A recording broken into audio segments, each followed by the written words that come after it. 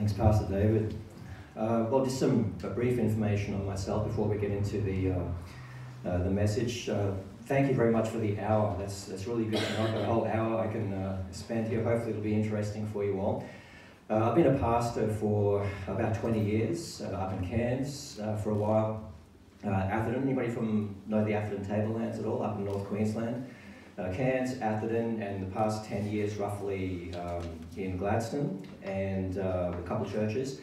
I've been a school teacher as well for about 15 years in Christian schools and currently in state schools. I've done a fair bit of RI teaching as well, and been involved in creation evangelism since the mid-90s.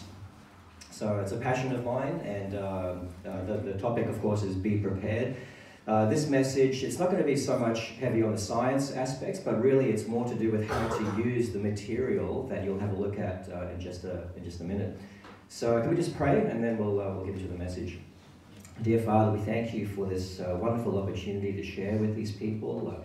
We thank you that we are your children. We thank you for the assurance we have in you, the love that we have, the forgiveness of sins, and all the things that we were singing about this morning. And Father, we pray that you would work by your Holy Spirit this morning through your word, through this message, to bless and encourage and help us to be better equipped to serve you and to reach out to a hurting world, a dying world, with your wonderful message. And we ask and pray this in Jesus' name. Amen. So 1 Peter chapter 3, verse 15 and 16. Peter says, always be prepared to give an answer to everyone who asks you to give the reason for the hope that you have. But do this with gentleness and respect. Key words are be prepared. The Bible tells us to be prepared with answers. So what sort of questions do we need to be prepared to actually answer? Some of you may be familiar with questions like this. Hasn't evolution proved the Bible wrong? Even if people don't ask the questions, it's a common assumption that evolution has disproved the Bible, and you can't really believe in Genesis, can't really trust the biblical account of origins. How can the creation story in Genesis be literally true? Don't fossils and dinosaurs prove evolution? How can you say Christianity is the only true religion? How can a loving God allow death and suffering? And that is a big question. It's a big stronghold of the enemy that oftentimes prevents people from seriously considering whether the Bible may be true. They kind of know there's a God out there. They feel there's a God who made everything. But look at how messed up the world is. It's a broken world. It's a hurting world. So always be prepared to give an answer to everyone who asks you to give the reason for the hope that you have. Here's a question that Sir David Attenborough had some years ago. He was asked by a reporter the question, why don't you give glory to God? You see creation, you see so much of creation all over the world, you produce these amazing documentaries. Why don't you give glory to God for what he has created? Here's what he said. When creationists talk about God creating every individual species as a separate act, they always instance hummingbirds or orchids, sunflowers, and beautiful things. But I tend to think instead of a parasitic worm that is boring through the eye of a boy sitting on the bank of a river in West Africa. A worm that's going to make him blind. And I asked them, are you telling me that the God you believe in, who you also say is an all-merciful God who cares for each one of us individually, are you saying that God created this worm that can live in no other way than in an innocent child's eyeball? Because that doesn't seem to me to coincide with a God who is full of mercy. Right? That is a good question. Are you prepared to answer a question like that, or a similar question? You believe in God? Well, my mother died of Alzheimer's. I know somebody who's dying of cancer. Is that your God? Is that the kind of God you believe in? We need to be prepared to answer questions like that. There was a poll conducted by George Barna, Christian pollster George Barna, revealed that up to 70% of Christian children brought up in a Christian home and in the church will walk away from the faith after they leave home. Now look at that figure, 70%. That is an alarming figure, a frightening figure. A chaplain from Macquarie University says this, Our surveys indicate that 80% of first-year students believe in a God who is there. By their second year, only 15% believe in God. Evolution very clearly erodes the faith. Richard Dawkins, on why he rejected God. He was asked, was there a particular point or something that you read or an experience you had that said, yes, this is it, God doesn't exist? Richard Dawkins said, well, by far the most important, I suppose, was understanding evolution. I think there really is a deep incompatibility between evolution and Christianity. And I think I realized that at the age of about 16. And he's right. There is an incompatibility between evolution and the Bible. You cannot fit evolution with the Bible, as we'll see this morning. Julia Gillard, she shares, I think this is in her book, My Story. She says, in my formative years, church figured strongly in my life. I was a regular attender at the Baptist Sunday School and then a keen participant in its youth group. Belief in God was an unquestioned part of my world until my late teens. There was no cataclysmic moment of revelation, but as I moved into my 20s, doubts grew and then overwhelmed. I asked all the questions that beset so many people with and without faith. How can you rationalize so much suffering in our world with the existence of a benevolent or good God? And that is a very, very good question. So, in this whole debate of creation versus evolution, what is at stake? Number one, the character of God. Is God good? Right? That is a legitimate question. It is a messed up, broken, hurting world. How can God be good? That is a reasonable question that people have. The gospel message itself is at stake as well. This is something that, this is a quote from an evolutionist, Frank Zindler, American atheist, in a debate with William Craig. He says this, the most devastating thing, though, that biology did to Christianity was the discovery of biological evolution. Of course, he's assuming evolution is true. Now that we know that Adam and Eve never were real people, the central myth of Christianity is destroyed. If there never was an Adam and Eve, there never was an original sin. If there never was an original sin, there is no need of salvation. If there is no need of salvation, there is no need of a Savior. And I submit that puts Jesus, historical or otherwise, into the ranks of the unemployed. I think that evolution is absolutely the death knell of Christianity. So we need to be prepared to give answers to the questions that people have, and we don't need to be intimidated by such questions. I'm going to share with you just quickly 3 ways in which you can be prepared. Number one, Creation Magazine. We actually have some of these on display. It's a free gift if you choose to subscribe. How many of you actually subscribe already? Anybody subscribe?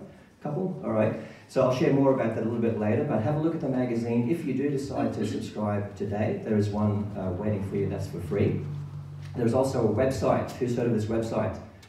Creation.com. Very, very easy website to remember. If you're thinking, you know, what's the answer to this question or that question on creation or evolution, go to creation.com. There is a search box on the top, keyword search. You can do a topical search.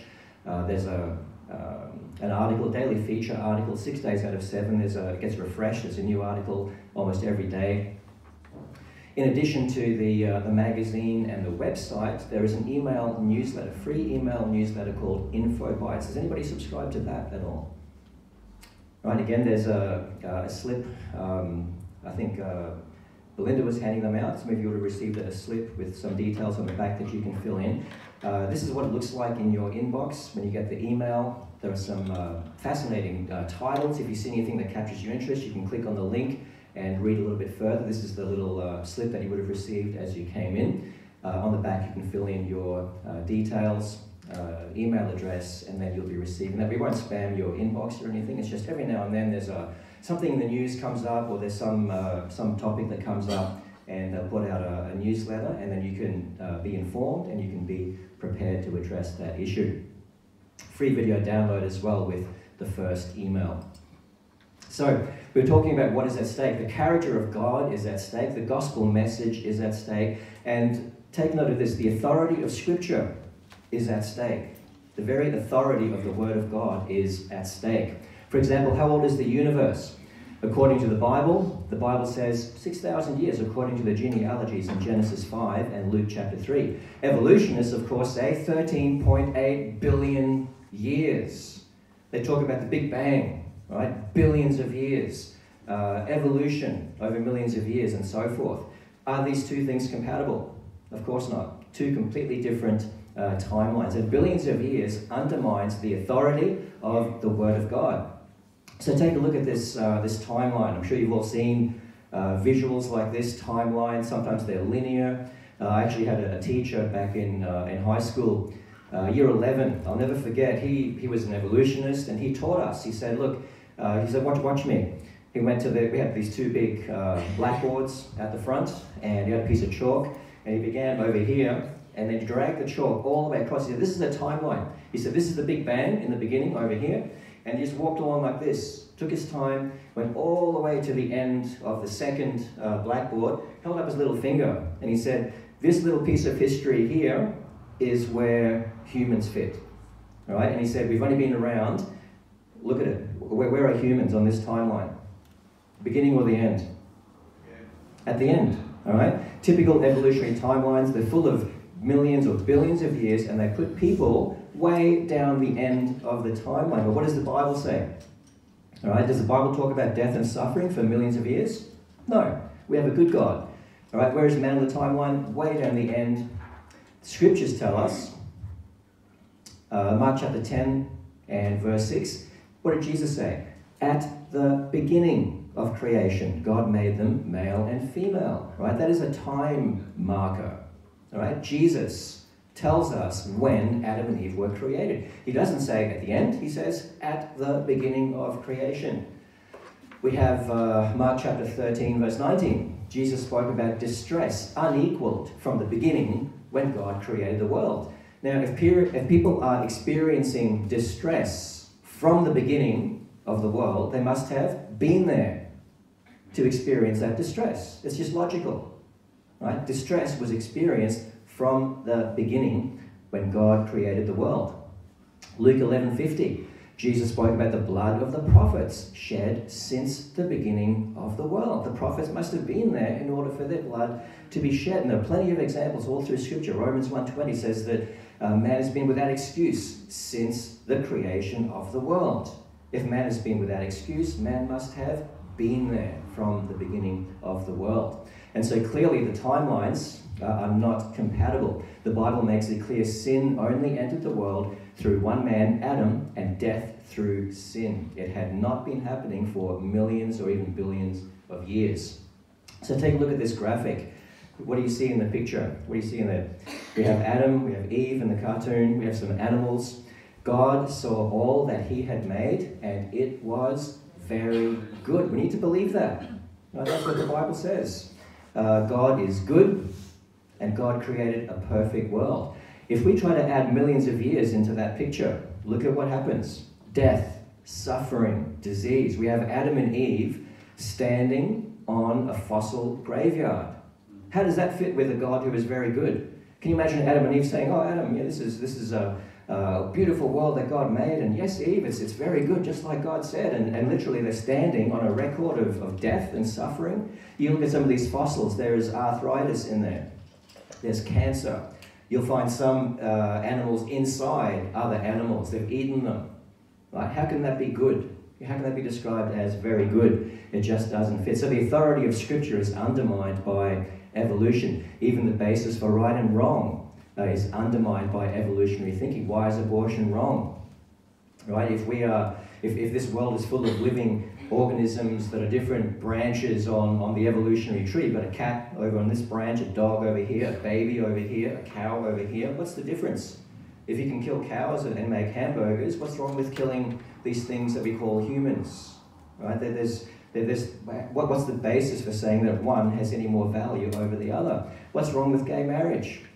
Right, if we just evolved over a long period of time, and maybe we even created this idea of God and this institution of marriage, if we created that, if we came up with that idea, this thing we call marriage, then why not redefine it? Why not make it anything that you want it to be? That's how the thinking goes when we begin to introduce millions of years into the Bible. It just doesn't work. The new heavens and earth is at stake as well. I'm sure you all know, if you study the Bible, Genesis and Revelation dovetail together, right? Genesis, we read about the tree of life. We find it again in the book of Revelation. In Genesis, we read about the curse when everything was corrupted.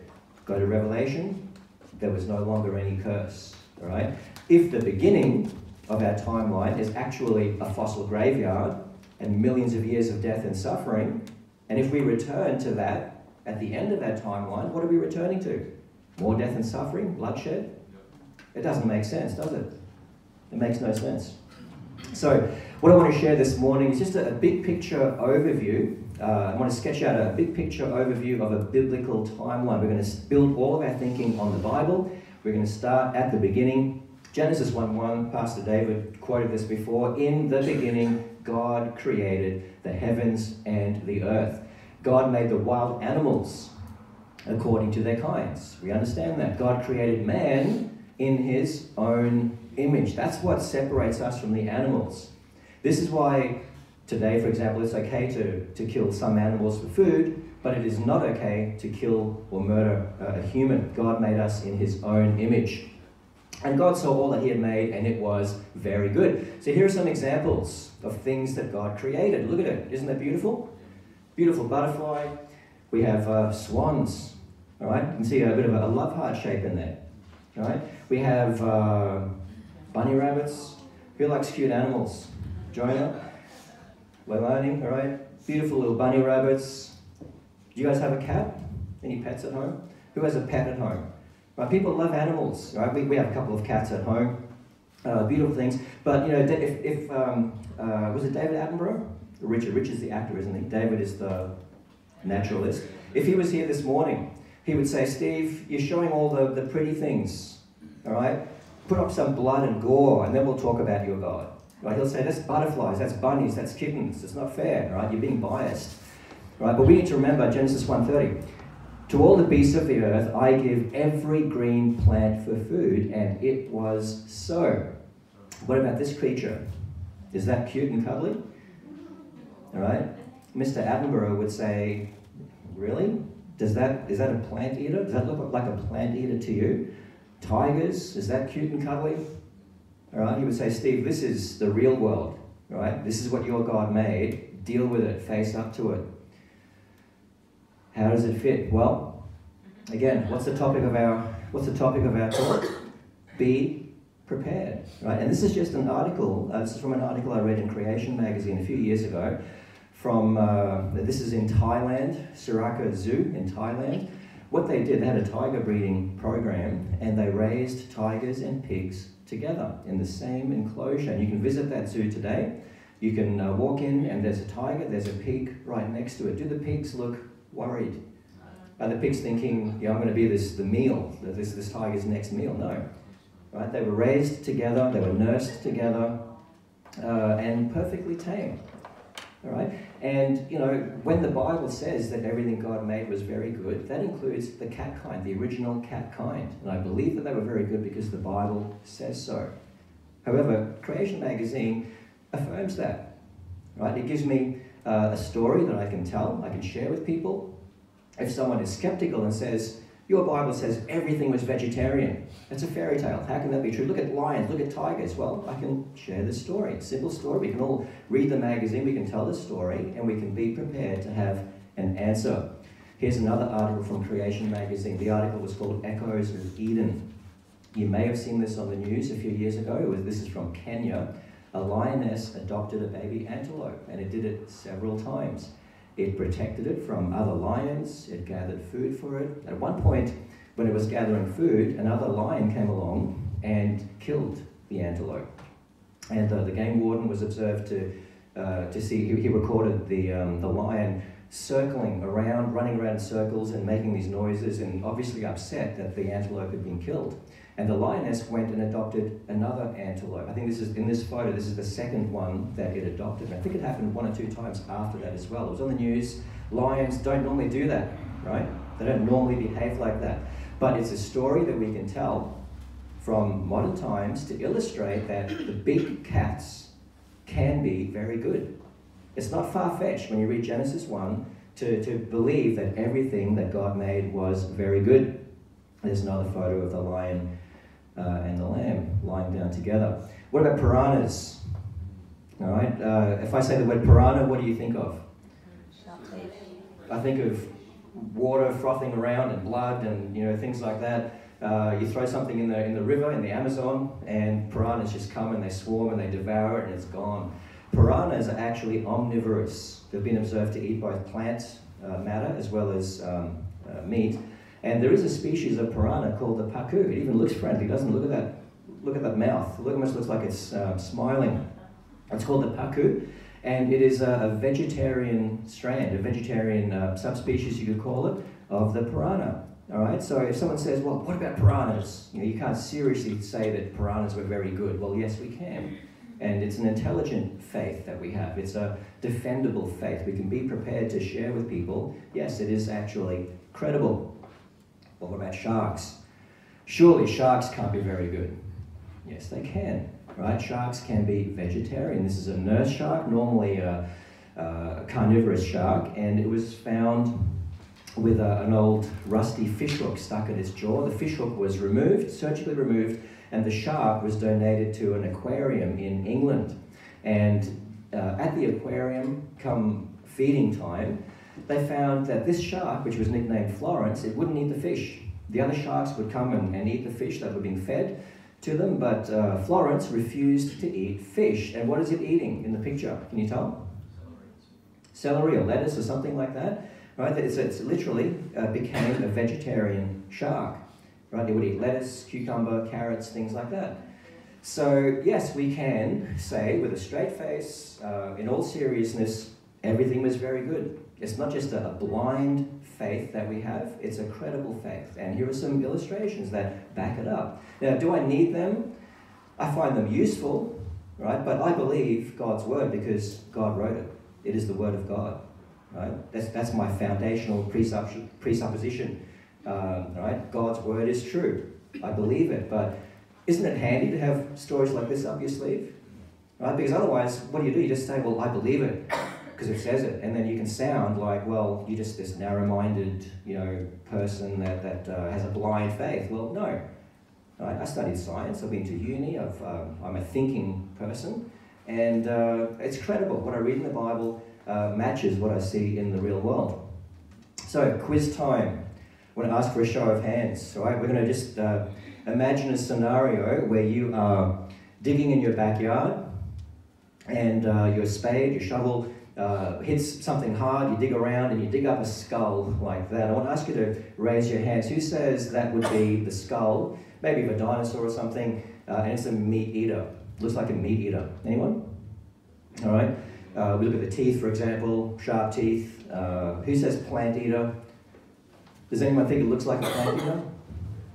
Anybody recognize the skull? It's not a T-Rex, no, it's the skull of a panda. All right, it's the skull of a panda bear. And what is the point of this? This illustrates that sharp teeth and claws does not have to mean carnivore. Right, it was just a panda skull. So you're digging in your backyard, dig a bit further, then you unearth this monstrosity, right? Big skull, fangs, hands up. Is it a meat eater? Yep. Is it a plant eater? Anybody? You think it's a plant eater? It's the skull of a male camel. Again, herbivorous, it has fangs, the male camel. But again, the point is, sharp teeth and claws does not have to mean carnivore. Here's another one. I think you should be catching on by now. Plant eater, meat eater. Who says meat eater? Who says plant eater? All right, it's the skull of a fruit bat. All right. Again, what is the point? Sharp teeth and claws does not have to mean carnivore. All right, let's get that into our way of thinking. Anyway, you're digging. You're still digging. Now you find this. Now this is going to stretch our minds a little bit. All right, you dig up this. What is it, Steve? Tyrannosaurus Rex. All right, what do we see? Just like the other examples, we see sharp teeth. All right, we might even find some claws. The two finger claws. But what have we learned? Sharp teeth and claws doesn't have to mean carnivore. So is it reasonable to think that in the beginning, a creature like this could have been a plant eater? Yes, I believe it because God's word says it, but I find these illustrations handy. I can be prepared to defend my faith and back it up reasonably. So, if herbivores can have sharp teeth and claws, maybe the T-Rex was a plant eater in the beginning. Remember, to all the beasts of the earth, God said, I give every green plant for food. And it was so. All means all. Of course, God's creation did not remain very good for long. We all know what happened. The Lord God commanded the man, you are free to eat from any tree in the garden, but you must not eat from the tree of the knowledge of good and evil. For when you eat of it, you will surely die. Now, when Adam and Eve exercised their free will, they partook of that fruit. Did they drop down on the ground?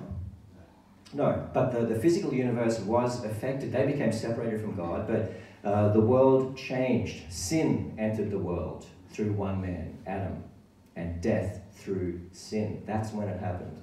Everything became corrupted. Tell me what's wrong with this picture. Very sharp thorns, right? If you hypothetically, if you were God, if you were creating the universe, why would you do that? Why would you? It's a beautiful rose. Who likes roses? Right? It's pretty. It's a beautiful thing. Why are there thorns on it? Why would you do that? Right? The plant kingdom became corrupted. This probably looks familiar to you as well, right? Isn't this more the normal way we understand lions and tigers? All right? Is it very good? There's something wrong here. If these animals could talk, these little antelopes and things, if they could talk, would they say, yep, it's a very good world that God made. Here I am with this monster chasing me. It's not, right? There's something wrong with the world that we live in. The animal kingdom has become corrupted, right? This is not very good. And again, David Attenborough sees this. He says, how can there be a God? Here's one illustration again from Creation Magazine, the vampire finch. Has anyone heard of that? The vampire finch from the Galapagos Islands. This is an illustration that shows us how an animal can actually change from being plant-eating to becoming a carnivore. These finches were eating berries originally, and I think the food supply ran out on this island, and the finches, of course, have to eat. They can't go anywhere else. They're on an island. They're surrounded by water, and these finches were observed to change their diet and become carnivorous. In the photo, can you tell what the finch is sitting on? Can you see that? It's another bird. It is eating it alive. Right, it's perched on the back. It's opened up a wound and it's just picking it off, eating this bird. The larger bird, can it go anywhere?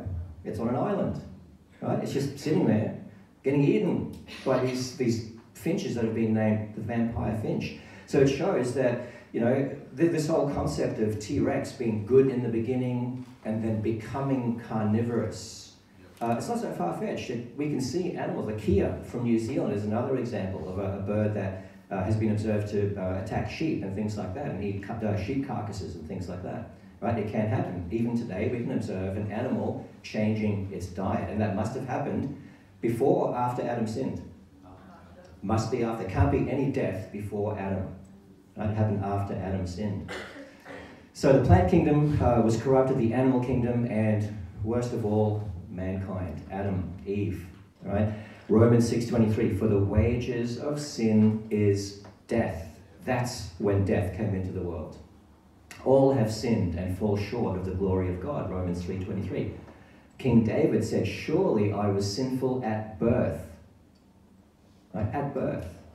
Newborn baby. I have 5 children. I've been there for the birth of every one of them. But look at this new child, a sinner, right? Yes, it's a cute baby, but sinful from birth because we are descended from Adam, right? My little baby, my first child, hadn't done anything, just got born.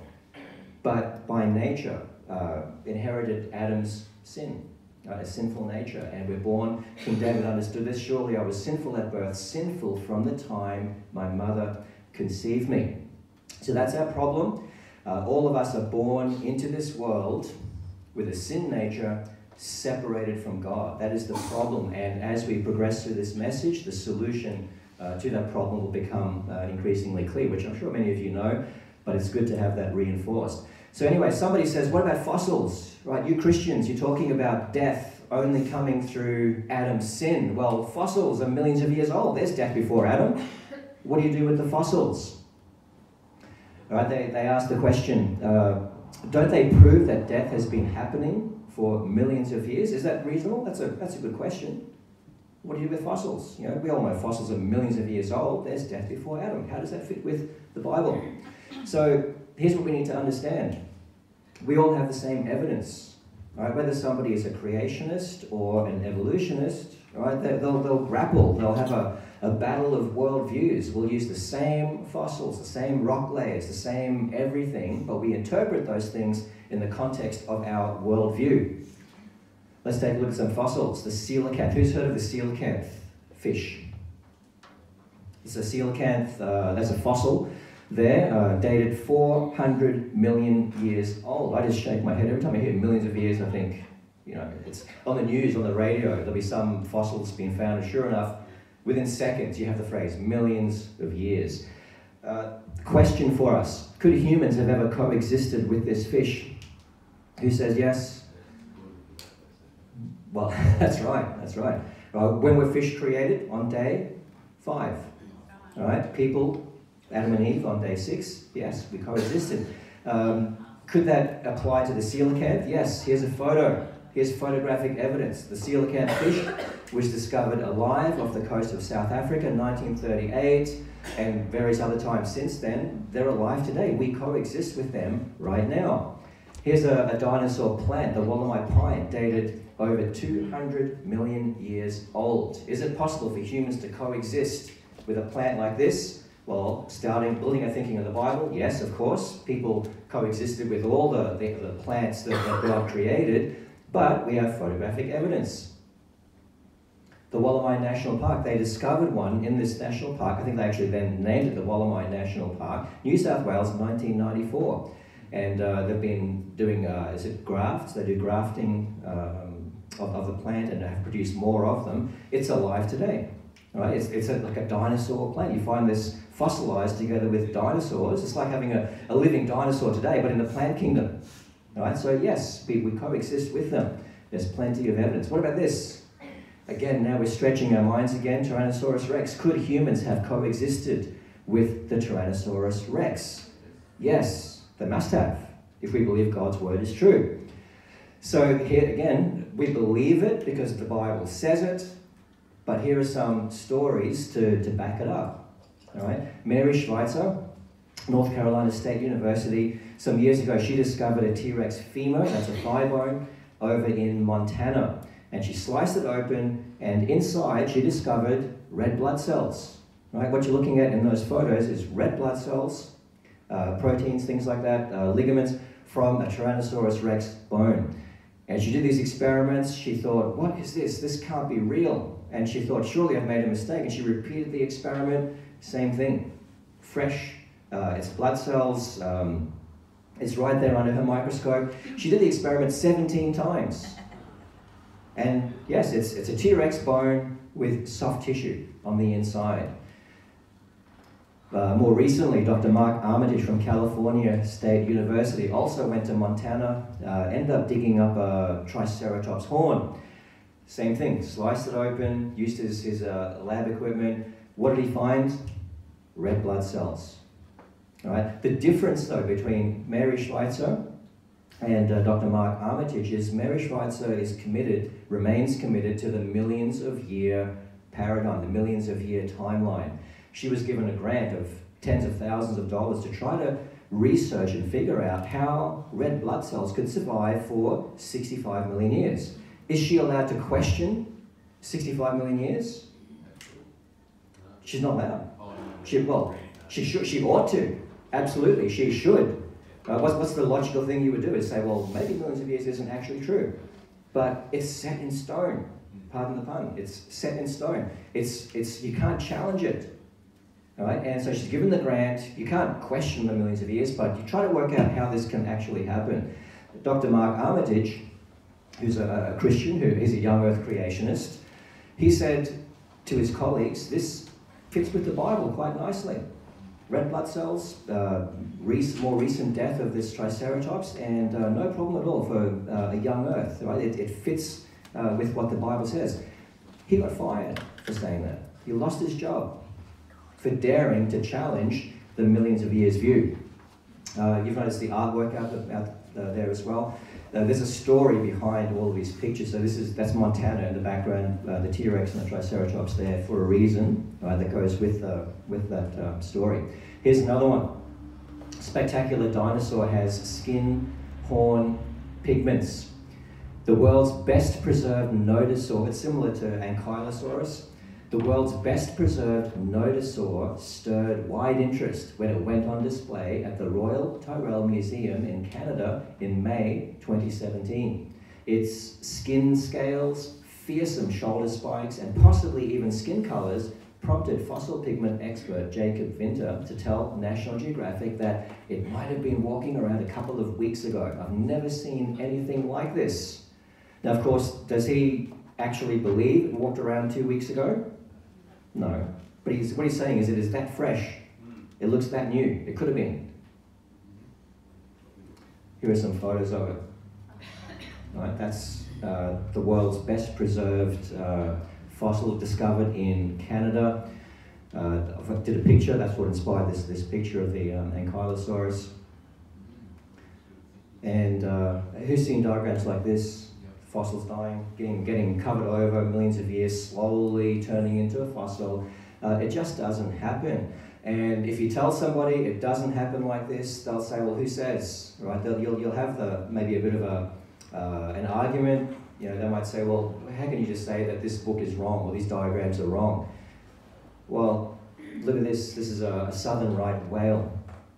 And tell me, what happens when a creature dies in the water? What happens? Who's ever had a pet goldfish? Anyone? They float. Right? We observe that. This southern right whale was found floating off the coast of South Australia. And it was a very dangerous situation because there were charter boats taking people out to have a closer look at this carcass, and especially the great white sharks that were swimming around, tearing chunks of flesh off it. And look at this. Look at this man and this one over here. Right? Very, very dangerous, irresponsible behavior. The harbour police were called in, the harbour patrol. They got the people out of there and they decided they have to get rid of this carcass. And do you know how they did it? They blew it up. And they took about 3 attempts, three charges to try to blow the thing up to actually get it to sink. What is the point of the story? Things float. It's difficult to get things to actually sink and then get covered over for millions of years and whatever. That's just a story that people have made up. It's assumptions. The reality is things float. They get attacked by scavengers or sharks. And do they become fossils? No. What about this one? Anybody here know they're dinosaurs? This is an ichthyosaur. That's well, it's a sea creature, all right, allegedly millions of years from the past. What is it about this ichthyosaur fossil that tells us it was not just swimming along and then died and then sank slowly and then over long periods of time was covered over? There's a clue in there. What do you see? It's intact, good. All right, so nothing's been ripping it apart. Giving birth. It's giving birth, exactly. All right, there's a little ichthyosaur over here. Right, it's in the process of giving birth, and some catastrophe happened, and it's snap frozen in time as a fossil, rapidly buried. No scavengers could come, and that's why we actually have the fossil. Here's another one: a fish in the middle of eating its lunch. Some catastrophe happened, rapid burial is required, doesn't float, etc. Right, and that's how we get the fossil. Other fossils we find looks like a T-Rex. Oftentimes they're in this classic, it's called an asphyxiation pose. It's struggling, gasping for breath. It's being smothered by mud and debris, and it fits quite well with what the Bible says about a global flood. If there really was a global flood, what would you expect to find? What's the phrase? Billions of dead things buried in rock layers, laid down by water all over the earth. And that's exactly what we do find. Plenty of evidence for Noah's flood. Whether we talk about Fossilization or even petrification. Right? What is this? Somebody's teddy bear. It's petrified. It's turned to stone. There's a waterfall in England which has a very high mineral content. It's a tourist attraction. You can bring your teddy or a tie or article of clothing, soak it in the waterfall, put it up on a ledge and come back in only a matter of weeks and months, and it's petrified. Under those conditions, with the water, with the high mineral content, this is a stone teddy bear. We have a felt hat that is turned to stone, retrieved from a mine that collapsed. The time that elapsed was about 50 years. Went from a felt hat into a hard hat. All right, so when somebody says, what about fossils? We can be prepared. We can talk about living fossils, like the Wollemi pine, the coelacanth. We can talk about soft tissue fossils, like the T-Rex femur and the Triceratops horn. And there are 40 others you can research on the website as well. Rapid burial, we can talk about asphyxiation, even petrification. Right? Plenty of examples we can use to back up what we believe. Counter-argument. Well, what about rock layers? Don't they prove the Earth is millions of years old? All right, how do we answer that? How can we be prepared? One way we can be prepared is to talk about these rock layers. Anybody recognize that? It's actually called the Little Grand Canyon. But yeah, it's very, very similar. It's a valley, you can walk into it, and it comes from Mount St. Helens. All right, you might have heard of Mount St. Helens volcano in Washington. Erupted in 1980, May 18, 1980. This is the before. This is the after picture, right? And it kind of erupted partially sideways. Changed the topography, river was backed up, there was a natural dam that was created as a result of this eruption. 1982, only a couple of years later, the dam burst and the water cascaded and carved a canyon through the volcanic debris. And that was the picture that we saw. All right? So if you went there if you walked into this canyon, Little Grand Canyon, in 1982, how old would those rock layers be? 2 years, a couple years. They were laid down in one afternoon. All right? 2 years later, the water carved the canyon. And if somebody was not aware of Mount St. Helens erupting, right? Take an evolutionist in there who has never heard of Mount St. Helens, they'd go, well, look at this, 1 million, 2 million, 3 million, right? They would just add up, make their assumptions about the age. All right, here's a person sitting down the bottom, standing at the bottom of the canyon. I mean, look how high that is. Rock layers, only a couple of years old. Right? Now, I'm not a scientist, but I'm not a geologist like Taz. I mean, Taz is a geologist. He can give you all the details about this, but I can read the magazine. I can basically tell the story about Mount St. Helens. It's not that hard to do. It's good to have that up my sleeve so I can justify, rock layers, they don't actually take millions of years. So what about rock layers? Don't they prove the Earth is millions of years old? Mount St. Helens shows that rock layers do not require millions of years to form. So if you find a fossil way down here, you don't have to assume that it's millions of years old. So let's take this reasoning a little bit further. If dinosaurs coexisted with men, imagine you're having a discussion with someone, you've led them this far along, all right? They're thinking, okay, I understand the thing about the lions, the tigers, the death after Adam, etc. Surely there must be evidence. If dinosaurs coexisted with man, where's the evidence? Well, there's plenty of evidence. This is a early Mesopotamian cylinder seal. Tell me, what do these animals look like? That's the seal up there. You roll it across clay. What is that creature? What does it look like? Yeah, that's a long-necked dinosaur. Some kind of a long-neck sauropod. If you visited Carlisle Cathedral, anybody here from England or been to England, visited England? There's a cathedral called Carlisle Cathedral. If you go down to the basement, there is a tomb, Bishop Bell's tomb it's called. And there's brasswork all around the tomb, and it has carvings in it of various animals, including this. And this is from medieval brasswork around Bishop Bell's tomb, Carlisle Cathedral, England, approximately 500 years old. Only 500 years ago, we can assume if they carved them, they saw them. I think that's a reasonable assumption. If they carved them, surely they must have seen them. If they found a bunch of bones, I mean, paleontology goes back to the 1800s, I guess, when fossils were being discovered. This looks like somebody has seen the creature and has carved it. Notice the tail. The tail is actually up in the air, like scientists tell us it would have had its tail swaying. It's not dragging on the ground like some of the early inaccurate dinosaur pictures you might remember from years ago. Look at them. Surely that's dinosaurs. There's nothing alive today that resembles that. And artwork again. But the reason I'm showing these is I just thought of this this morning. If anybody does subscribe to Creation Magazine, I'm willing to have this as a freebie. Right? You get the Creation Magazine for free, and you're welcome to have one of these pictures to take home for free and tell the story. All right? We have this at our markets outreach, have them on display, and people look at it and go, why is there a castle with dinosaurs? And I can tell them, well, let me tell you about this tomb and this carving. Right? And then from there, we go to the gospel. Who's been to Cambodia? Anyone? This is the temple of Ta Prohm in Cambodia. In those columns, those pillars, there are animals carved, including this one. This is a stone carving on the temple of Ta Prohm, Angkor Complex, Cambodia, around 1200 AD. And what do you see? What does it look like? Who knows the dinosaurs? Jonah, do you know any dinosaurs? You don't? No? Who can name this one? Stegosaurus, right? Plates across the back. And there's a picture of it too, right? If you want to subscribe, have the picture, you can tell the story. There's a temple in the background. It's a Stegosaurus. Anybody been to China? Yeah, have you ever seen a picture like this before, the Chinese zodiac?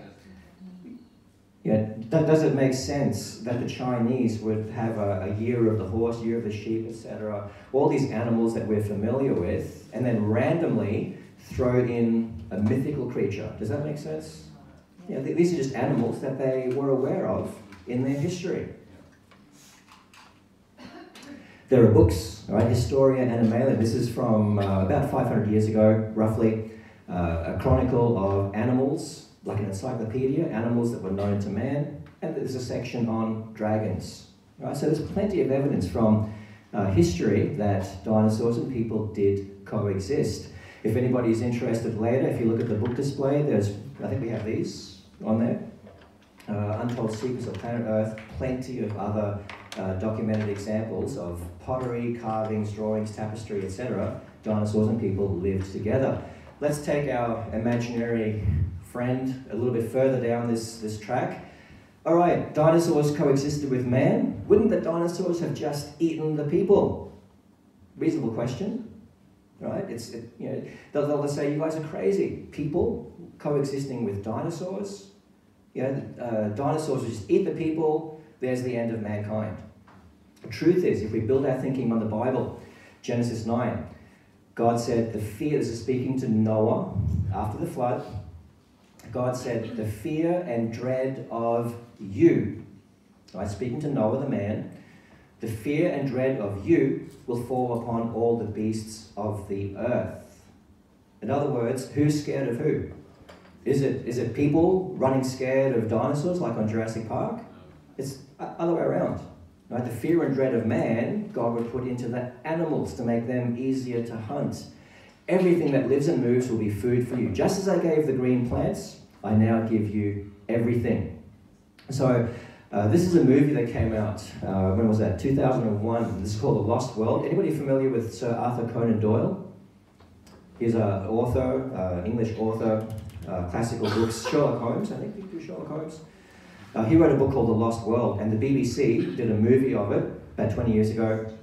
In the movie, these people end up on this high plateau somewhere near South America and discover this lost Indian tribe and dinosaurs that have survived for millions of years. So there's a lot of evolution woven into the movie. The reason I'm bringing it up here is there's this awesome scene in the movie where these two people are running away from an Allosaurus, running through the forest. The Allosaurus is chasing them, and the Allosaurus is just about to pounce on them. The jaws are snapping. Very, very good CG, very good special effects. It's just about got them, and suddenly they drop into the ground. Right? They're falling into the earth, and it turns out in the movie they have fallen into a dinosaur trap. It's like a pit. It was camouflage, had twigs and leaves on top, but they fall into this pit. And down the bottom, what do you see? Sharp spikes. All right? That's how you would kill a large beast.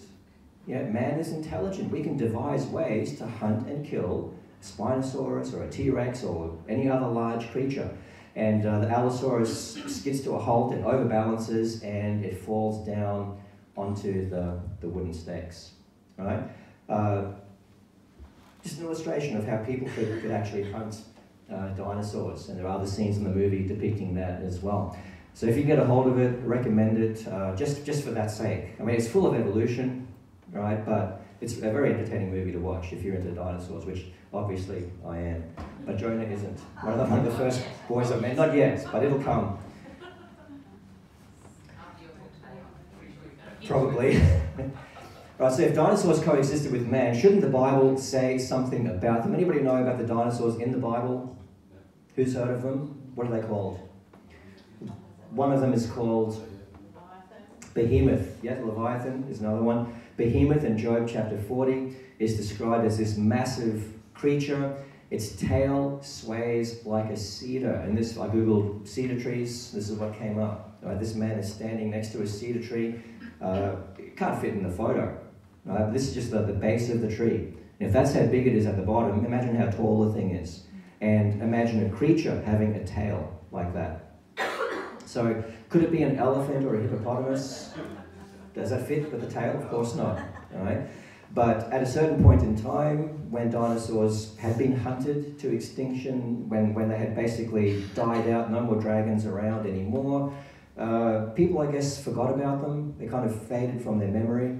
And Bible translations even, like the King James Version that came out in the 1600s. The King James Version, I have a copy at Job, footnotes down the bottom that reference maybe this thing was an elephant, right? Hippopotamus, things like that, in the footnotes of the King James Version Bible. Modern Bible translators as well, they've taken their cue from the King James, and I have an NIV Bible. I've actually whited this out in my Bible, but my NIV Bible at Job 40 says, perhaps hippopotamus or something like that. I got some white out and just neatly got rid of it. It's just evolutionary thinking creeping in to even Bible translators' minds. So it would have been what? Some kind of a sauropod dinosaur with a tail like a cedar tree, something like that. Somebody mentioned Leviathan. All right, if you read Job 41, his snorting throws out flashes of light. His eyes are like the rays of dawn. Firebrands stream from his mouth. Sparks of fire shoot out. Smoke pours from his nostrils. His breath sets coals ablaze, and flames dart from his mouth. Is that biologically possible? Who knows of a creature that can actually do that? Well, dragons, we have dragon legends all over the world. That fits quite nicely with the biblical record of history. But there's an animal alive today, a creature called the bombardier beetle. Who's heard of this one? Some of you, the bombardier beetle from South America. It has the biological mechanisms inside its body, different chambers, different chemicals that it can mix together. And when a predator comes along, it creates explosions. There's an inhibitor chemical that stops the chemicals reacting inside the body so that it doesn't blow himself up. But as soon as it's ejected away from the inhibitor and contacts oxygen, you have this chemical reaction, and then there's this pop, pop, pop explosion where it's about 100 degrees, there's smoke, all right? It exists today. So, and I encourage you, get on YouTube, Google it, watch some video footage. There's an incredible, I posted it on Facebook, some footage of this creature. It's just amazing what it can do. And I think it's fairly reasonable. If this exists today and can produce smoke and hot gases and 100 degrees and all of that, well, maybe other creatures could as well. Who knows what Leviathan was? I don't know. Some say Sarcosuchus. It has this mysterious thing at the end, like a hollow chamber at the end of its skull. Some scientists postulate maybe it had sacs with the different chemicals in it. Maybe Sarcosuchus could have been what the Bible calls Leviathan. Spinosaurus maybe. We really don't know. We just don't know. But it was fearsome. Whatever it was, you couldn't kill it. You read Job 41, it wasn't afraid of spears or any kind of weapon. That was one dinosaur you would probably run away from. You wouldn't want to get near it. I googled T-Rex. right? And it came up with this thing. Isn't that ridiculous? Right, you Google T-Rex, go to images, and then you get pictures like this that come up. T-Rex with feathers. It's just silly. Right, so our imaginary friend, we're trying to reach with the gospel, we're trying to say, look, the Bible really is credible. He'll say, but we know that dinosaurs evolved into birds, don't we? All the scientists talk about that. Don't we know that's true? Everyone says it.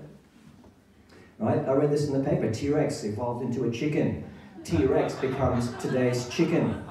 They seriously believe that. That is part of their thinking. Right? This is my son Jordan. Now, he's actually 17 now, my third boy.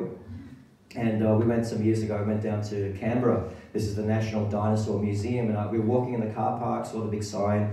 I said to my kids, this is going to be awesome. We're going to see some fossils, some dinosaurs, but there's going to be a story behind the fossil. All right? Let's look at the fossils.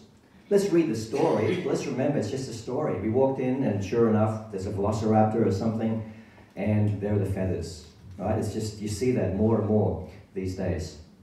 Who's seen Jurassic Park? Probably all of us. No. Who, really? You should. Yeah, it has evolution in it. It's not everybody's cup of tea, but I enjoyed the movie. It's good for a laugh. And this is what the velociraptors looked like on Jurassic Park. And the producers got feedback from some evolutionists that said the velociraptors looked way too reptilian.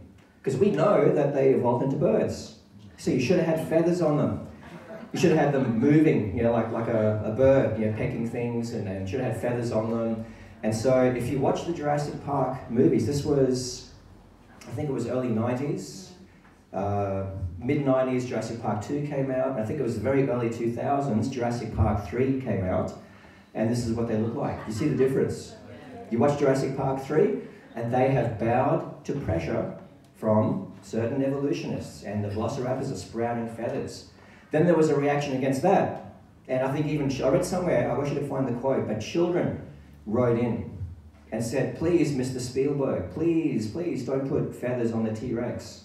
Right, we'll never forgive you. They didn't actually say that, but it's along those lines. Please don't wreck the T-Rex. And thankfully, in the latest series of movies, Jurassic World, right, there's Jurassic World Fallen Kingdom, there's a third one coming out, maybe next year or year after. They returned to having the velociraptors looking reptilian, right? And all the kids breathe a sigh of relief. Yes, this is what they should look like. We don't really know for sure, but this is a whole lot better than feathers, isn't it? Yes. We don't really know. All we have is the fossils, but they look pretty good in the movie. And look at this article, Jurassic World. Scientists criticize dumb monster movie for lack of feathers. There they are, complaining again about Jurassic World. National Geographic did an article some years back. It's a missing link between terrestrial dinosaurs and birds that could actually fly. And it's this article about a dinosaur fossil with feathers. There's your proof. The Bible's wrong. Evolution's been proved correct. When it was examined more closely, this is from the National Geographic website, turns out the head and body of a primitive bird and the tail and hind limbs of a dromaeosaur were glued together by a Chinese farmer. Right? And there's some very clever Chinese people. They can make money out of this. They can sell it to any willing university professor or whoever, and there's your so-called evidence. So I'm very skeptical. I'm very skeptical of dinosaurs having feathers. I don't really see the point. Dinosaurs and birds, they breathe completely differently. Reptiles breathe in and out like we do. However, birds have a circulatory respiration system. It's hard to even imagine evolution happening in the first place, but how can one breathing system evolve into another? What did it do? Did it hold its breath for millions of years, rearrange its internal plumbing, and then resume breathing? How could you even, if evolution was possible, how could you even do it? Even if there was a mechanism by which evolution could happen, it's just, you can't imagine how this could ever take place. How could one respiratory system possibly evolve into the other? So I drew this picture just to make fun of the evolutionists, right? They believe that evolved into that. No way, it's a crazy idea. Some years ago, we were doing our markets outreach with creation evangelism. A friend of mine came up with this newspaper and had this article, elephant-sized dinosaur breathed like a bird. And he said, Steve, have a look at this, you'd be interested in this. Had a look at it, read it, no surprise. You know, all they really have is a skull. How can you tell from a skull how the thing breathed? Right? We always have to ask ourselves, what is the actual evidence? They're good at telling stories, but what is the actual evidence? And I said to my friend, that is not really what stands out to me. There's something else that stands out. Let me ask you, if you were given this newspaper clipping, what stands out to you? Do you notice anything? Yeah. Anything else? There's something else. Look beyond. I said to my friend, what really stands out here? It's that. Very significant, very fortunate that it appeared on the same page of the newspaper. I said to my friend, I think this is linked to this. The article is about schools in Brisbane. They've become jungles. There are kids being expelled at unprecedented rates. Kids that are defiant, kids that are violent, throwing chairs, being expelled, attacking teachers. It's just gotten out of hand in Brisbane. And I said to my friend, is it any wonder if kids are being taught from preschool, from toddler age, all the way through that you are just an animal, you're just an animal, you're just an animal. You just evolved just by random chance. Right? No meaning, no purpose, no right or wrong, you're just an animal. Why not do what you want? Why not behave like an animal? If I'm an animal, I'll behave like an animal. Right? So very ironic, I think, that these two articles appear together. There's a reason why some schools can become a jungle. Not all of them are, but in some of your bigger cities and for various reasons, you know, some behaviour can really get out of hand. And it's no wonder when you look at what kids are taught year after year after year. So could these stories be related? Yes, I think they are. But let's get back to our imaginary friends. All right, well, in this case, it's Dawkins, Harris, Delahanty. But evolution is science, right? They're going to cling. Some of them will just cling to it. Evolution is science, isn't it? Well, what is science? Really, if you think about it, science is observable, testable, and repeatable. Anybody can do science in the present, regardless of what your views are of the past. We use our five senses in the present. We can call that operational science. We can design computers, airplanes, cars, etc. What about the past? As soon as you delve into the past, we might call that origins science. None of us have a time machine. We can't actually travel back into the past and observe what happened. We can have a belief in creation. We can have a belief in evolution. We can presuppose what our beliefs are about the past, but we can call that origins science. We might find a couple of bone fragments in the ground. Here's an evolutionist, he's found a couple of fossils, just tiny little fragments. He can make up a skull. He might even make up a whole animal and say, hey, I found a missing link. This is a half dog, half whale. Did you know evolutionists believe that dogs evolved into whales? Some kind of a dog-like creature evolved into a whale. So they would have us believe that creatures crawled out of the ocean onto land and evolved into land animals, and some of them changed their mind and returned to the sea, began swimming more and more and growing flippers. That's what they believe, and they're looking for evidence of some kind of a creature. It grew. I mean, how big is a whale? You know, to go from a dog-like creature to a whale, again, it's as crazy as the T-Rex turning into a chicken. But you can tell the story. You can get your article published, and Pakicetus, they call it, is perfectly intermediate, they reckon. A missing link between earlier land mammals and later full-fledged whales. That's not science, really. It's origin science. It's really a belief about the past. So, I have a question. Natural selection and evolution. All right, this is really, really important. Can you tell the difference between natural selection and evolution? Let me give you an example of natural selection. Natural selection is information loss. Okay, that's just a very simple way to summarize what natural selection is about. Natural selection, and there's going to be a quiz, I'll warn you, there's a quiz in a few seconds, all right? What is natural selection? Information loss. Right? Let's memorize that. You might, and that's why there's a down arrow, right? We're going downhill. We're losing information. You've got a couple of wolves having puppies, and some of them end up with short hair, some end up with long hair. Let's put them in the outback. Which ones are going to survive, do you think? Long hair or short hair? Short hair. All right? Nature will select short hair for survival. We lose genes for long hair. Isn't that fairly simple? Right? Natural selection results in information loss. Well, it may stay the same, but it's either sort of travels along the same way, but sometimes nature will select some for survival, others are weeded out, and we have information loss. It's a down arrow. If we delve into the past, what do we believe about the past? Evolution from slime to people, that requires what? Information gain.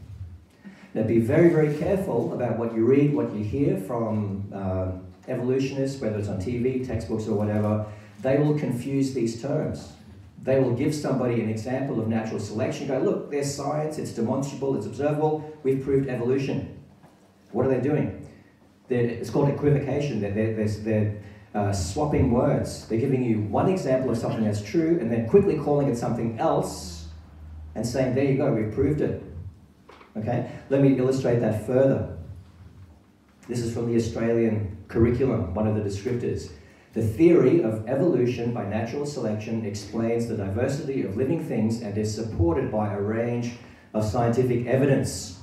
Sounds reasonable. There's scientific jargon, right? The average teacher says, well, okay, that seems to make sense. Everyone talks about that on TV, right? That's what I'm going to teach. That's the descriptor. Let's apply what we've just learned about those definitions.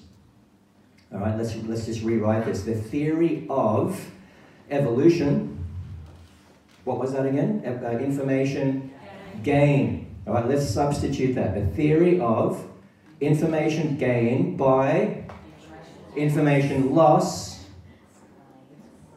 explains everything. The diversity of living things and is supported by a range of scientific evidence. Does it make sense? Doesn't make sense. It's illogical. Okay, it's illogical.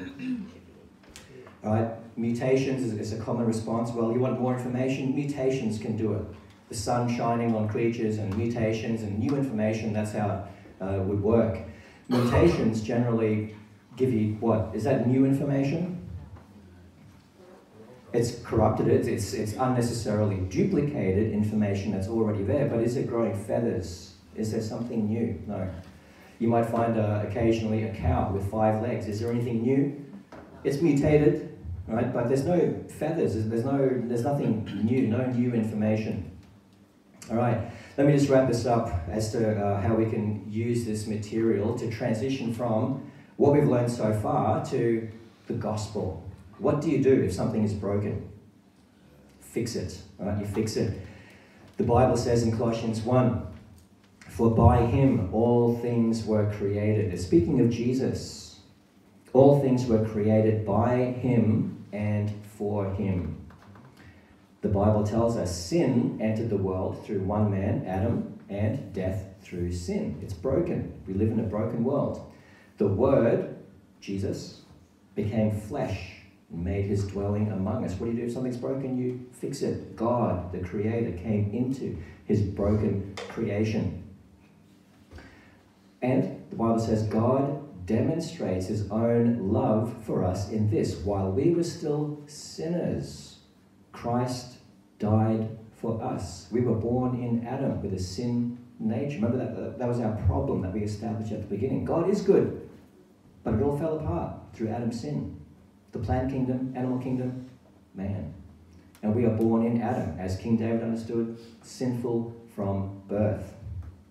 The Bible tells us, but he, Jesus, but he was pierced for our transgressions.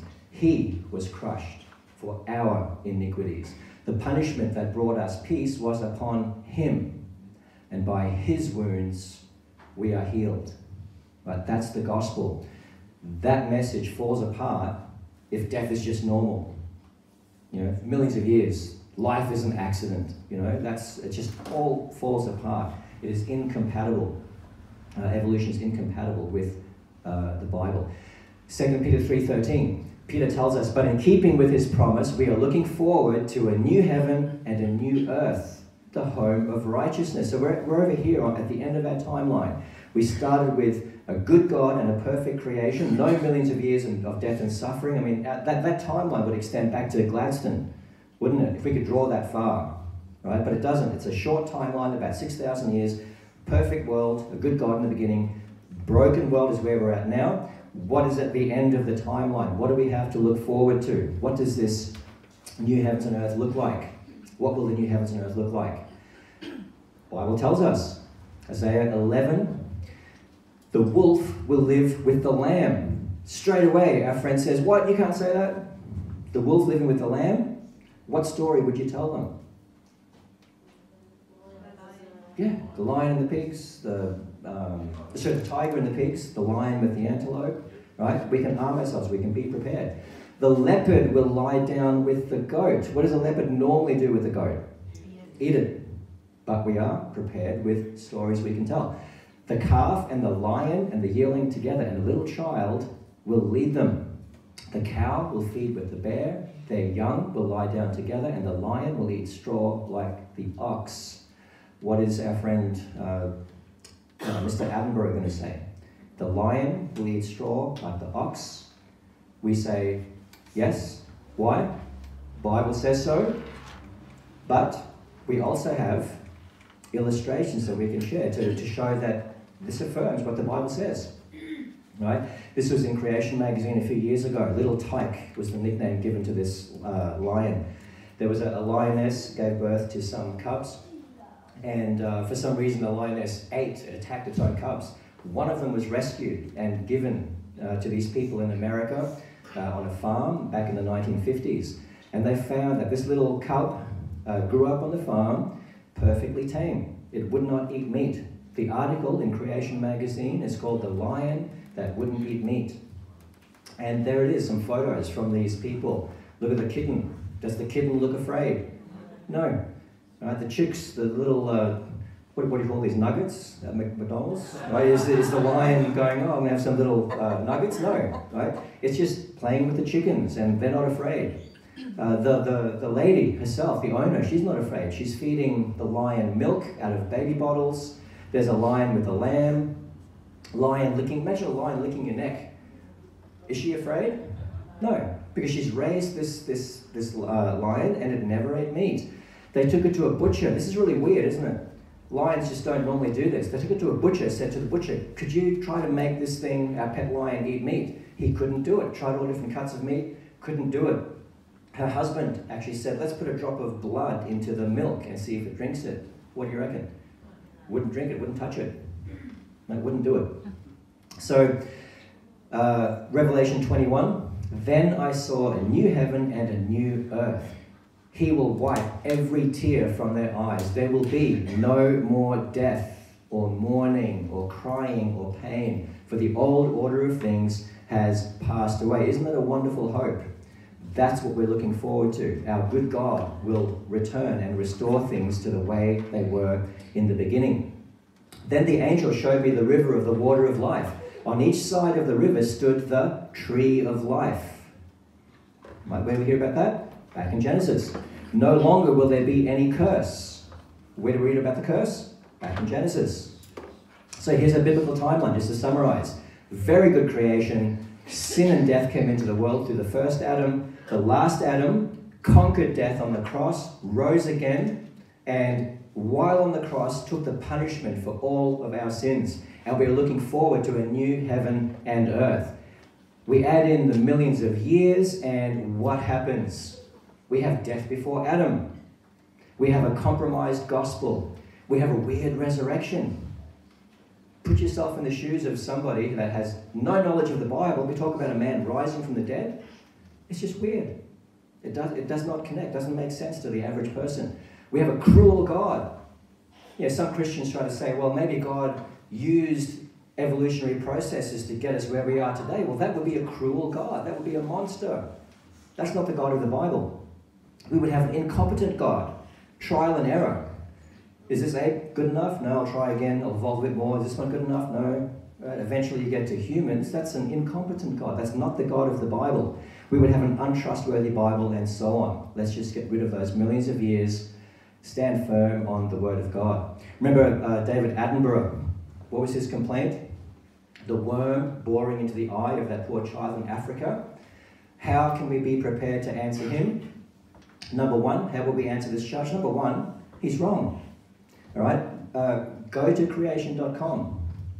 Research this. Just type in worm, Africa, eye.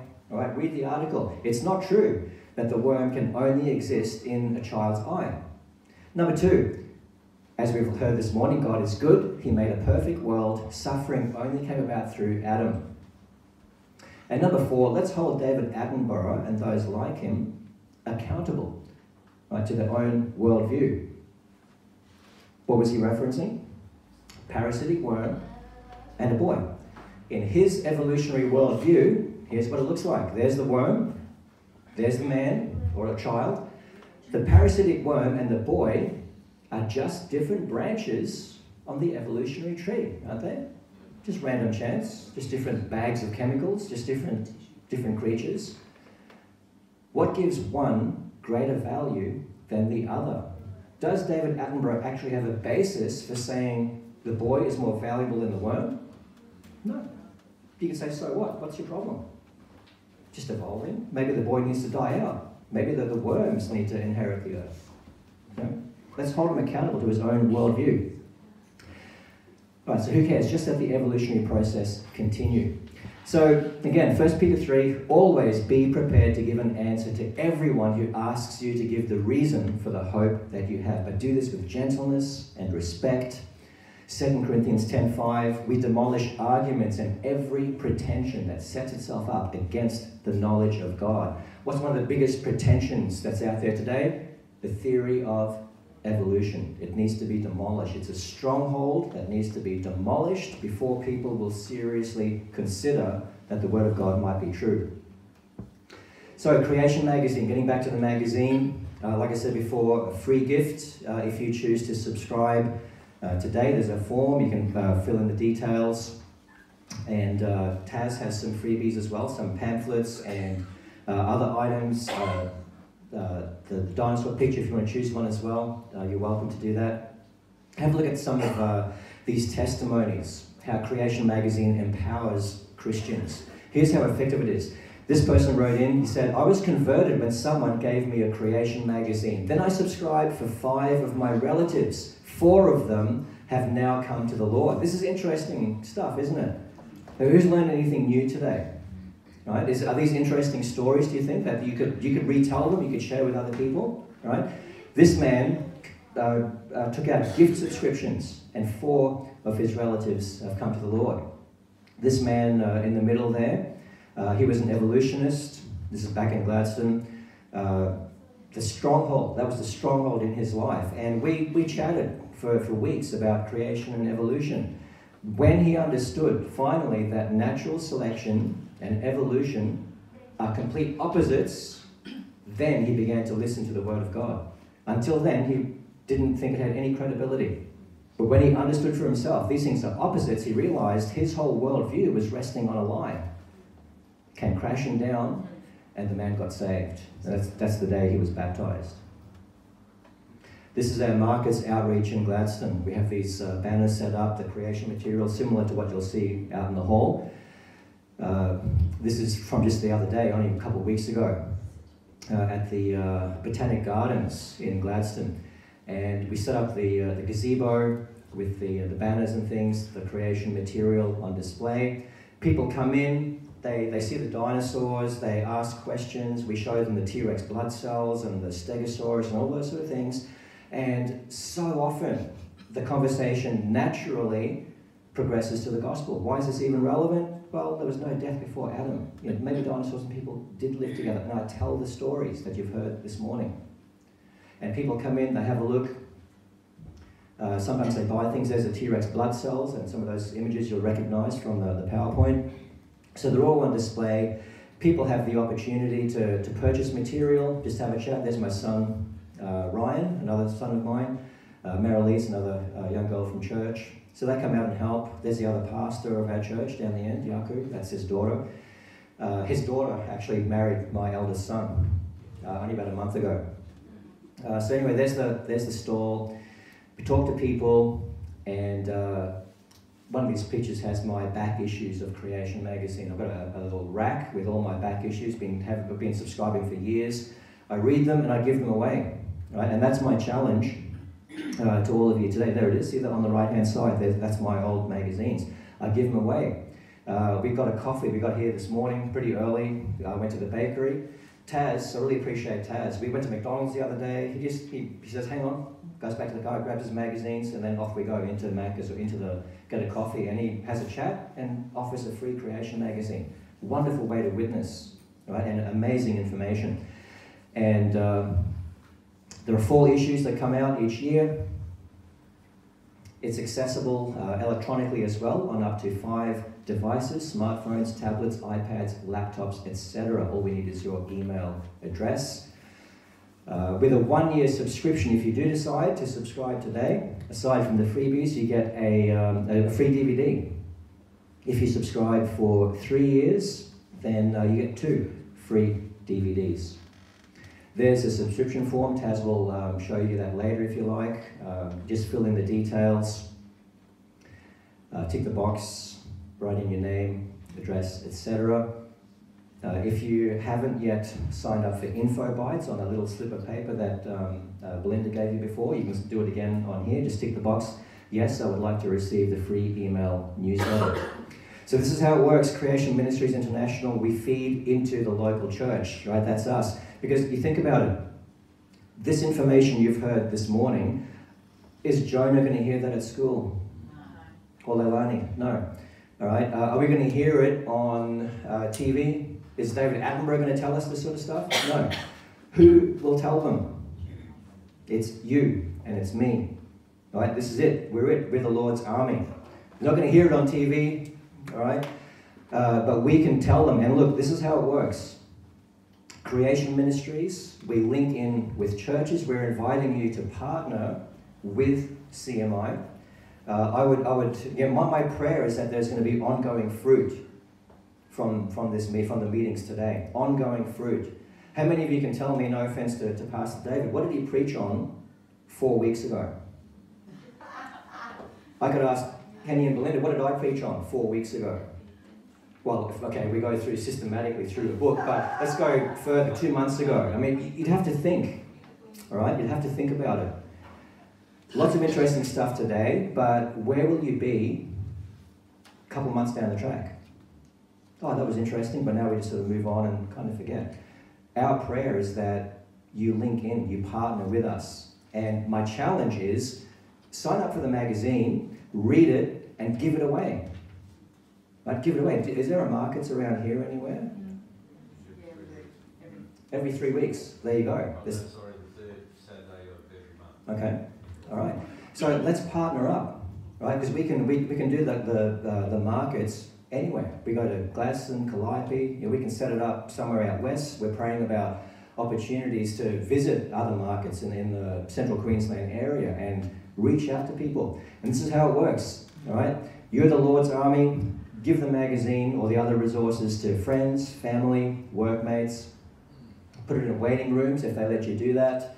Give it to your neighbours. Use it for outreach. Consider a gift subscription. All right, there are many ways that you can do that. So after the meeting, again, catch up with Taz. Have a look at the sign-up form. There are plenty of other books out there as well. The Answers book, the Genesis Flood. The other book on dragons I mentioned before, lots of fascinating material. Some of it is for children, especially designed for children. The Creation magazine actually has a children's section in it. So if you order it, when you subscribe, give it to your kids. Right? There's a section written just for them on their level. Plenty of DVDs as well. Stones and Bones. Okay, and so there's the big picture. Let's go into this coming week. I'm going to get Pastor David to come and close off and maybe pray. But let's have this big picture view in our minds as we head out into the week ahead. We are living in a broken world. You will find people will identify with this very, very readily. You don't have to convince them that this world is broken. Just this morning we heard about a lady, very sad situation, and we're praying for her. Right? It's a broken world. People will agree, but you can explain why there's death and suffering, and you can give them hope for the future. Thank you, Pastor Dave.